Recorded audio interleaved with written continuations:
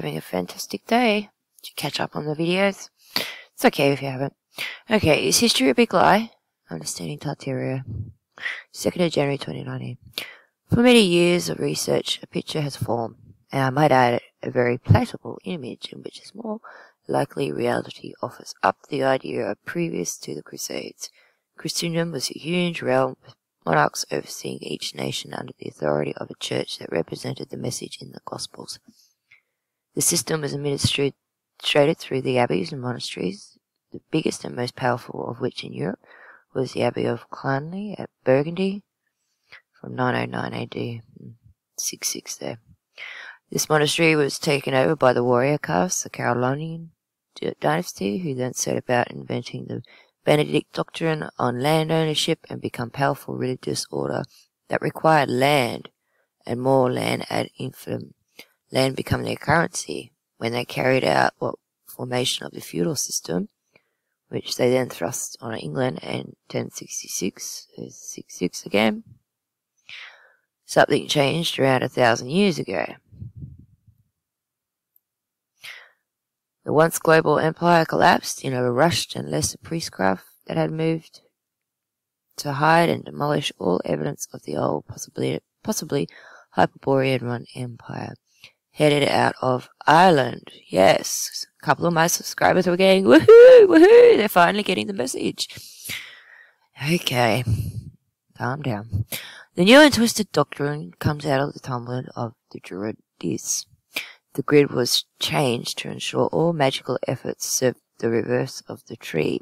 This new empire is built in the tunnels of Set, which offers the cliffic world and shifts the matrix into hell. The architect that they are hiding under the title of Tartaria is more than likely an old advanced empire that operated according to the grid brought by Jesus in his 1,000-year reign. That this new creed was headed not in Russia at all, from 1917, has been a playground of the Bolshevik incursion that would shift Russian Orthodox Church away from Christ and into the hands of the Greek canon coming out of the Byzantine. I would suggest that the Crusades were a portal of the influx of the Magi, controlled House of Judah, from which the subversion of the Christian kingdoms would begin across Europe and Russia. Now, when they did all this with the Magi and the Tartars, they were using all of the underground tunnels that connected the star forts. They didn't basically show their face when they looted. They popped up in the citadels and the star forts, in the actual wars, in the walls, you know, from using their tunnels, stole everything, killed everyone, and left. Okay.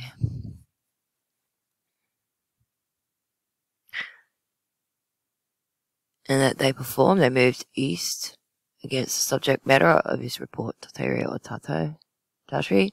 The agenda of the Jewish Templars was to create a secret society titled King of Jerusalem in the league with Saladin in the Pact of 1150. They would set out to create the center of the new money and the power-hungry movement in Rome, Italy, commencing the building of the Vatican's complex as we know it today. So we know the Vatican controls religion, England controls banking, and USA controls the military. And it used to be Swiss did the military. They controlled the military, but they still control the Holy See. They do all the Holy See's work. Alright. On top of what they was before, and then to claim it as the center of Christendom from the start, in order they could sideline Constantinople and move to oppose it. The Vatican oversees the canon and thus the landlord, the Holy See, which controls the Vatican. The inner city of London, Washington, D.C. has moved to shift land law into its own jurisdiction, that of administrative and maritime law, through the use of the birth certificate. That's the 1666 Solar V Trust, the live birth. The last 1,000 years would be a history of concealment of the real heritage of Europe, with a slow and methodical undermining of the priesthood, from which they were able to replace the truth with garbage we are offered today. But of course, that is a subject unfinished. These are my thoughts built up over many years of study. With that in my mind, I present my thoughts on the lost empire of Tartaria. Over the years, I've found myself staring at a world map with a huge expanse of Serbia and wondered, why has this place been left alone by the sickness that is in the financier? At no point during my days under education was Serbia mentioned, and I took geography as a course. Then you find Tartaria, more commonly known as Tartary, dipping your nose inside the idea that Tartary many things that are taken as a Sanskrit are thrown into total and complete disarray. It has been projected that the origin of the white race is to be found in Tartary, that Iran, by definition of its name, is so to depict her origin as Iran, that the Bolsheviks' sole intent was to wipe out the Tartary race, or the original Russian. Then we can better understand that the white race as a whole has a serious enemy. Now, this goes back to that woman that lived in the bush that was chased out. Olga, I think her name was. She lived there after the war, 44 years in Serbia. 240 kilometers from the nearest town, in the middle of the bush. The first paradigm challenge, what would be academia follows up as chronological. Not a new concept of which Isaac Newton presented to the Queen, which is supplied a chronological logy of ancient kingdoms. However, that is the only point in which two histories have affinity, because Tartaria is indeed point of fact, and Newton was cementing the history offered by the biblical tradition as only the history post-Crusades. Newton was said to be the last great magi, which presents the same as in controls on the entire Hebrew tradition. The second would be contemplate the fact, everything your entire experience has force-fed you to accept as real, both historical context and in a moment or now, is perhaps the biggest deception ever have been accepted as a fact by global population, and which a future they are coerced to vote in will cancel them out. The third is to confront the idea where there was once a global empire not long ago, which broke up with certain members of the trade agreement wanting more and moved into a role in which they called a parasite, what the Hebrew tradition calls a Judas, and demolished the long-held acceptance for each other cultures within our boundaries, which had served to allow the peaceful existence of all nations in agreement, without everyone having to be uniform. The remnants of the empire are thought to have been completely demolished by about 1733. There's that number again, 33. 33. And no, I don't do numerology, I just notice these things. Like, people have shown numerology. I'm not into all the New Age. I know about it, but I don't look into it. I know, but I don't go there. Okay, so no, not until the ability of flight was there any signs of the empire and its buildings in Serbia to modern man. So the ability of flight. Is that with the balloons? Because I'm pretty sure they had big ships back then with the balloons. We must also consider the book burning frenzy that took place across Europe, said to be the burning works of Luther, which were in fact removing books that gave the real truth about what Rome was in new order of New Rome. The one we have today could be birthed to bedazzle the populations through a false heritage. The other side of the equation. The main narrative of the story presents the idea that a huge and highly technological advanced Northern Hemisphere empire existed, that after some dubious internal decisions were enacted, the consequences triggered a series of catastrophic events that saw many of the inhabitants flee. That since at least the Middle Ages, all evidence, so the Middle Ages about, 1300, about when my family tree just goes back, and it just stops around sort of early 1200s to mid late 1200s. Just, like, you can't go back any further into the 1100s, there's just nothing there. There's no trace. But yeah, we can go that far back. It's weird. All records are lost, apparently. So that since at least the Middle Ages, all evidence of the empire was systematically deconstructed until another force finally killed off all the survivors by the mid-1700s, with all reference to the empire. Tartary would be omitted from all future academic works. My thoughts here towards the Mongol invasion being a cover for a much larger attack on the entire landmass, leaving history seeing only that the Mongol as a native to those lands. When you find research backed by Google Earth that suggests a massive nuclear conflagration and a series of cataclysms was in play, but the historians tell us we are in a linear timeline of technological advancement. Could the Mongols have been liberators of this landmass back into Tartarian tribes' hands? What do I know from my Chinese studies? China and Mongolia were not on good terms, ever.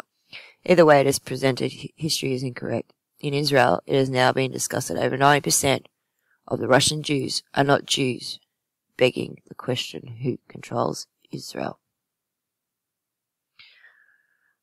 The world that has been offered as history since the last, at least the Crusades, is but a fraction of the truth, and moreover we would accept today as our foundation it is a fiction created by the parasitic fractions that would build up upon the remnants of the greater global civilization and claim it as its own. The system they are pushing all over the globe is best classed as the mystical body of Satan.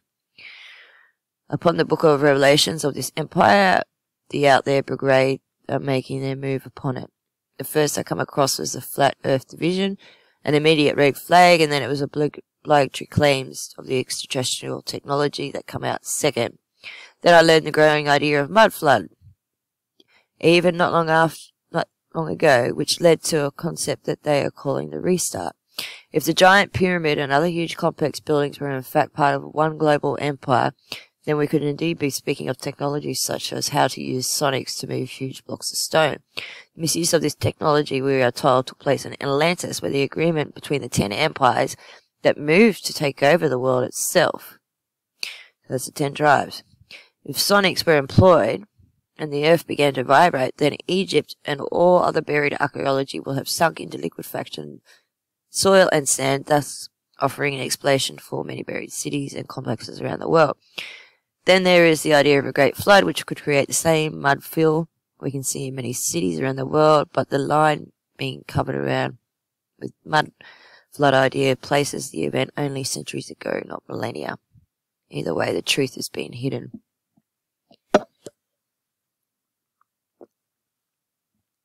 Now, I don't really get this because I have a feeling this one's above our head. There's just nothing we can do about it except pray. That's all you can do. You can pray that it won't hurt you. I think it's the satellites. All those little things they're shooting out. I don't even think the satellites exist. Could be a big net, like they showed on that movie Geostorm, where they have these huge nets above all the countries. Something like that. Something similar. Sometimes you see videos of the ocean and it's got like little square waves all through it. I'll make a video and share it. Okay. Could be the means of creating the earth liquefaction through sonic vibration. The idea itself, it does have teeth from my browsing of it so far, appeared to miss out the fact when wondering why there's so many orphans during the last 2 centuries in Europe. Do not connect the war dots, which from the late 1700s through up to the present was war. They then commenced the 3 World War strategy in the 1900s. Children in the movement have been a consistent thrower of centuries of war. They killed off adults and left to do as they pleased with the remaining children. In Britain, the city of London exported hundreds of thousands of British children across the Commonwealth, while importing blacks and Asians back to Britain and Germany towards the end of the Second World War. As the Bolshevik Russians entered Germany, over 1.5 million German women were gang raped to death, leaving only children. More than that, war leaders of the Second World War acted to ensure a huge encroachment into Europe by the Bolshevik Russia. Heading the charge for the Russian-controlled empire called Tartaria is Alexander Fomenko. But the old books I have read so far show clearly that the main enemies of Tartaria are the Muscovites. I think the Muscovites are they're the Russians, yeah. They would be the kings of Russia, wouldn't it? The Mohammedans and the Rothschilds, British East Indian. So the Mohammedans would be probably Saudi Arabia, and this would be East India, or it could be Iran or Iraq, the Mohammedans. His credentials come from Russia under the Soviet Bolshevik regime, which presents a big red flag. This is especially important when contemplating the real motives behind the rise of the new power in the West, the Russian Orthodox Church. Could Fomenko be rallying a call to push Russia up the slippery devil's pole as we transcend the West and head into prison from the East? The Tartaria was a global empire spread by the Irish. Marco Polo wrote an extensive and detailed account of Asia in the 13th and 14th centuries and did not even mention a wall. The Great Wall is not seen on any maps predating the late 1600s. So most of its construction occurred around 1700s, and it was built to keep the encroaching Chinese out of Tartaria. I think it was the Hans. I don't think all Chinese. I think it was mainly just the Hans, the ones down the lower sort of southern side of China, because China has several different tribes in it as well. The openings of the wall on the north side towards the former Tartary, not on the south China-facing side, it should be called the Great Wall of Tartaria. Russians control Israel. With all that in mind, we'll enter the topic through the eyes. With all that in mind, we'll empty this topic through the eyes of centuries gone by as they speak of Tartaria as we would speak of today of Europe. Atlantis. I spent many years seeking out information about Atlantis as consistent study, but around 10 years ago I ceased, not being able to find new inspiration to move the concept further. With the idea of Tartaria, and having seen the Inuit statement that the Earth had shifted on its axis a couple of years ago, an image of the Earth from above over the North Pole launched an idea that Tartaria supports. Was the old age we call Atlantis the pivotal landmass that today is the North Pole, surrounded as it remains today by Europe, Scandinavia, Asia, and the Americas, but in its days of glories was positioned in what today is the West?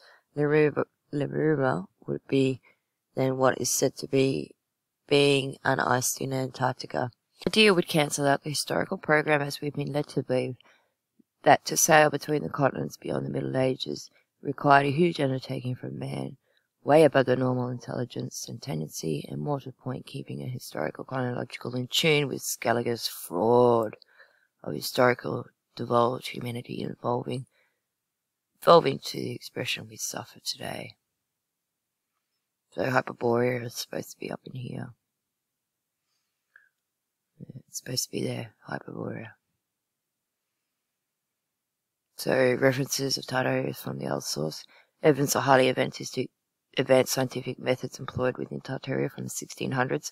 Lexicon Technical or English University Dictionary of Arts and Science, explaining not only the terms of art but the arts themselves by Harris John, 1667, 1719.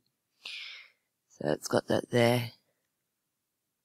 And art actually means nothing, illusion. No. It doesn't exist. That's what the word art means. Taken as a screenshot, we have a map of North America said to be from 1570, clearly showing a huge city and an area named nation. Jason Vishna Rare 12 uses world mapping clearly uses specific color to denote boundaries for each empire and shows North America and Mexico to be within the same color as Tartaria. Okay, so it just shows you got Europa, Julius Caesar, Augusta, Thebes, Craig's Lear, Claudius, Neo, Esther, Mexico, American Sept, Havana. Havana's always been on my mind, it's weird. Panaminco, Melanges, America, Dolomites, Titus, Vesuvius, Leo. I'm saying some of these wrong, sorry. I will leave these in the description, the link. So it's showing the colours as to what it is. I'll try and zoom in. American Premium denotes the chlorophyll, Colombo, something. American, voluptuous, Latin. I'm gonna have to get this translated. I have troubles reading it. Spielberg. See that? That looks like it's been scratched out, that there. See that? Strange. J. Vishnu's world maps are among the most spectacular world maps published in the 17th century. The present map is one of the 4 with decorative panels issued by Vishnu. Between 1614 and 1652 and 1639, Vishnu prepared this exquisite world map on the Mercator's projection in the style of Bleu and Janssen. This example is the final state of the map from 1652, determined by the date engraved on the lower right image next to the small southern hemispheric map, embellished with the scenes of the 12 Roman emperors mounted on a horse in full battle gear, thus often called the 12 Caesars map, along with representations of the 4 continents, 6 costume figures showing the modes of dress in each region: Europus, Asticus, Africas, North Americas, South Americas, and Malachi, and include 8 city views of Rome, Amsterdam, Jerusalem, Tunis, Mexico City, Havana, Pernambuco, and Bahia Todos Santos. So we got a report to his journey, something capital of Khotan in Chinese, Tartaria, 1867, journal. 1983, the CIA released this document. Or let us take this matter of history, which along with religion, language, and literature constitutes the core of people's cultural heritage. Here, again, the communists have interfered in a shameless manner. For example, on the 9th of August, 1944, the Central Committee of the Communist Party, sitting in Moscow, issued a directive order ordering the party's Tartary Provincial Committee to proceed into a scientific revision of history of Tartaria, to liquidate serious shortcomings and mistakes of the nationalist character committed by individual writers and historians in dealing with Tatar history. In other words, Tatar history was to be rewritten, let us be frank, was to be falsified in order to eliminate references to the Great Russian aggression and to hide the facts of the real course of the Tatar-Russian relations. And this was no isolated case. In every Muslim area within the USSR, historians on orders of the Communist Party have rewritten history to sort the facts so that the Russians appear always in good light. Needless to say, history is presented with the facts truthfully, have been withdrawn and destroyed so that the present and future generations of Muslims are forever denied the chance of learning the true facts of their nation's past. If the above document is a real CIA written work, then I suggest it's further evidence for the Russian Orthodox Church of Zion, and forming a huge deception for the Mohammedans to absorb, suggesting that this new energized political Islam but a front for the New World Order to be used as the servitor to God's creation, or they are destroying the creation and replacing it with Islam, the sword. In essence, we can clearly say that the Northern Hemisphere, that there was once a great empire that held together under trade agreement, that something happened within the empire that caused Shiism, the perpetrators being called the parasites of Judas. Hence, there are Israel, the nation, and then there are Jews and the fake, really unholy temporal Israel. Once they were Israelites who became imprisoned by Judah, that become known collectively as Judaism. Judah would reform from Bela and Khazar with the birth of Sabism, that would move to create a new prison for the tribe, a place called Palestine. Today they call that prison Israel, and hope to slaughter at least 2/3 of those living in Israel to activate the slaughter in Europe. So do you guys get this? Do you see what's coming? I do. 450 BC, one day in this year, the pretty Palestine tribe of Judah, earlier disowned by the Israelites, produced the racial creed, the disruptive effect of which on subsequent human affairs may have exceeded that of explosives or economics. See? That's the paradigm of black and white, or, good and bad. This was the day on which the theory of the master race was set up as a law. Controversy of Zion, Douglas Reed, 1951. It is also said that the returning Levites of the Babylonian captivity were in full fact fledged black magicians who took root within the tribes of Judah and Benjamin, who had been outcast by the Israelites. So we have a bit of a puzzle to be solved. Did the tribes imprisoned by the temple break free? If this is the case, it would follow that from within the tribes imprisoned by Judah, many fled west. They made home in Europe and Britain and showed themselves following heartily, and that the fake Israel in Palestine is the means to regroup the tribes back into the yoke of the substitute subversive tribes of Judah. The other side of that idea would be the Israelites as a whole are the evildoers.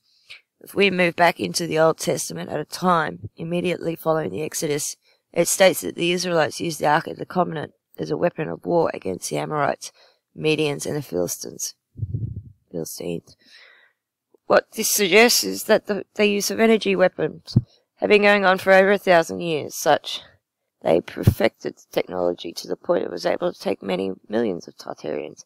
The energy weapons melted cities, destroyed the civilizations of Egypt, Greece, Rome, but at the same time period as Jesus, maybe only 1,000 years ago, and were heavily influenced by what was Tartaria.